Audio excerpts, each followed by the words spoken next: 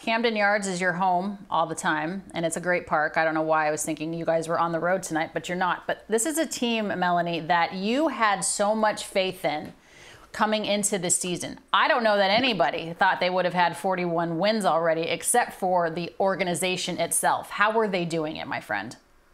It's really impressive, Alanna. In the last 4 days and the four straight that they've won, this is what it has taken. It's a complete game effort, having defense that does not miss a beat. Guys like Santander, who are fully healthy, even without Ryan Mountcastle. Ryan O'Hearn has stepped up tremendously and shown just what an asset he can be and why he was one of the first guys they went after in the free agent market this offseason. But the pitching comes in and the starters are finally stepping up, going no less than 5, saving that bullpen. You're finally seeing the offense pick up enough to where most of the games have been within 4 runs. They finally had a few that were not. That means you can stay away from Yenier Cano, Felix Bautista, guys that have had some excessive usage this year. Get your low leverage guys in there, give everybody a little rest. It's finally seeing that really good mix because that's what it's going to take to move forward. And of course, it helps that that preseason rookie of the year pick, Gunnar Henderson, is absolutely locked in right now. Yeah, you mentioned Gunnar Henderson, and I was bragging about Henderson to our friends up in Canada on Blue Jays Central, talking about don't let this kid beat you. Everybody thinks, other guys in that lineup, Adley Rutschman, Anthony Santander, but there's something special about Gunnar Henderson, and he was just named the AL Player of the Week. What makes him so special? He's just got such a good head on his shoulders. And I love that Kyle Gibson was even talking about this yesterday. It's a young group that just has a different mental and emotional makeup to the way they approach the game. Now, he's hard on himself. Don't let's get you wrong. The yes ma'ams and no sirs that he will use every single time. He is still a hard-nosed competitive athlete, but really found a good way. You and I have talked about this before, using the Legos to kind of break down his game, keep things separate. His defense never faltered while he was trying to find himself at the plate. And because of that, he was still reaching. He was just getting walks. But the swing has finally come around. I actually joked with him. Everybody knows he's got the beautiful blonde flow.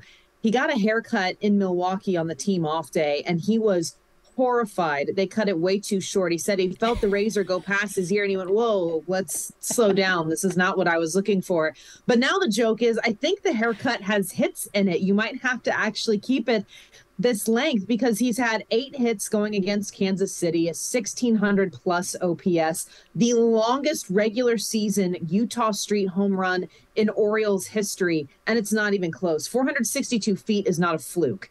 That's knowing your swing. That's coming in and really feeling confident in yourself again, and it has shown tremendously in and out of the clubhouse. This kid is going to have a stellar rest of the season.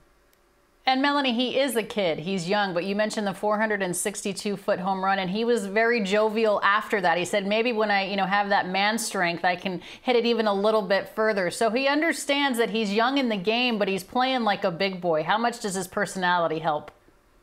The personality is huge. And again, that goes for all of these guys. And it's that little group of Adley Rutschman, Terrin Vavra, Gunnar, even Ryan Mountcastle. They're young, but they're all so interconnected to each other. And I think they have such a reservation and an understanding and appreciation of the older guys and the Orioles that have come before them and those big teams. Austin Hayes has told them, I walked into this clubhouse as a rookie in 2017, and I was so starstruck by the number of all-stars that were in that clubhouse. And obviously the landscape has changed significantly since Hayes was first here. But I think understanding and being willing to listen and learn about that just gives them that place of, I can be young, I can be a kid right now, and I can appreciate that.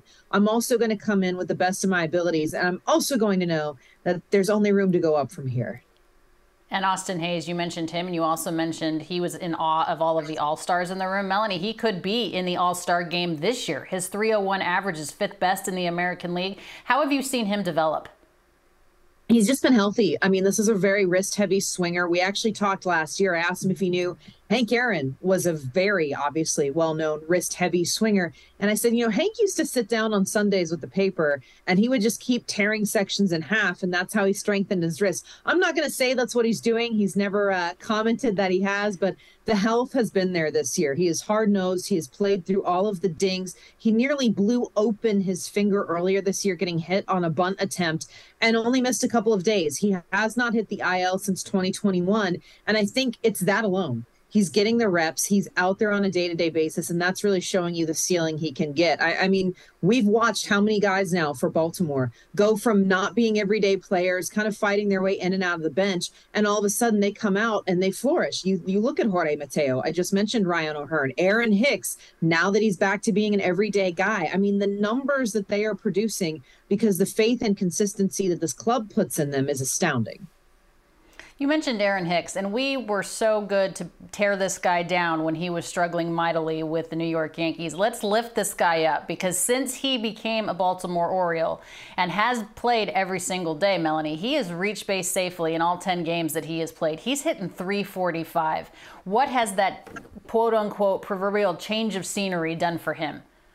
He looks like a completely different person, Alanna. And this was someone I never got to know personally while he was in New York, but you could see it on the screen. You could see it in his face. It was just tired. People, it sounded like weren't on the same page as he was. But he comes in here and he kind of laughed. He said, listen, I'm not used to being like the old man in the clubhouse. I'm not used to having these guys who are 10 years younger than me, but here we are. He gets to have a beard. He feels like he has his personality back a little bit.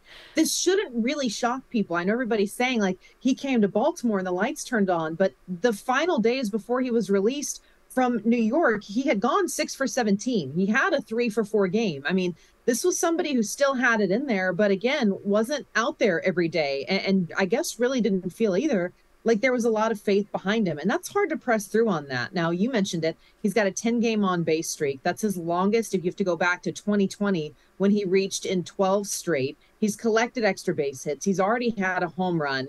But he just looks so much lighter and that he's actually enjoying it. And I think, too, it also helps. We know Baltimore media is different than New York media. This is a really great place to land if you're somebody in Hicks's situation, not just in the game, but in life, because you almost get to rediscover yourself. And of course, we're going to let you have a little fun with it. I joked with him. I said, listen, you got to make sure you get all the celebrations down because there's a lot of them and the boys are going to be watching. And of course, he's already had a couple doubles and triples, so he's figured it out easily. Yeah, I love to see it. Good for Aaron Hicks. He needed that for sure. Melanie, thanks so much. We appreciate your time as always.